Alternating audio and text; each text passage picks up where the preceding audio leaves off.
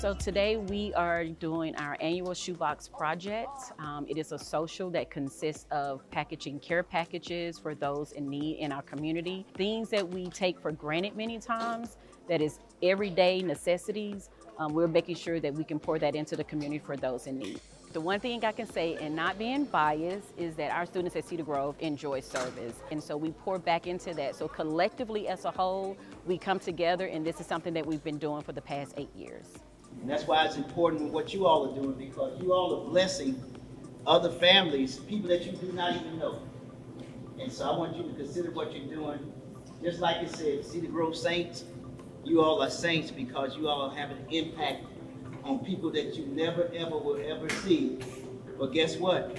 This box that you're providing will make a difference. That's one of the things that I love about Cedar Grove High School. Our kids love giving back to the community, giving back to each other. And so, you know, when it's talking with Ms. Stroizer and the kids put all this together, and so it's just excited to see that our kids are willing to give back. We are giving back to our community. We see that there are people in need. We take for granted our deodorant, you know, soap, all of that.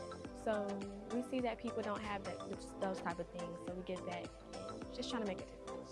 Working with Ms. Stroizer, I'm at SGA, I'm part of SGA, so Ms. Stroizer, we have did other community projects before. She's a tight and professional person, so she does everything for the community, and we just love Ms. Stroizer for that. At Cedar Grove High School, 2360 River Road, this is what we do.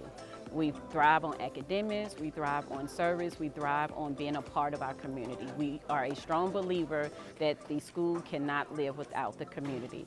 So we have an open invitation for you to come in and join us annually. Always a Thursday after spring break will be our Shoebox Project.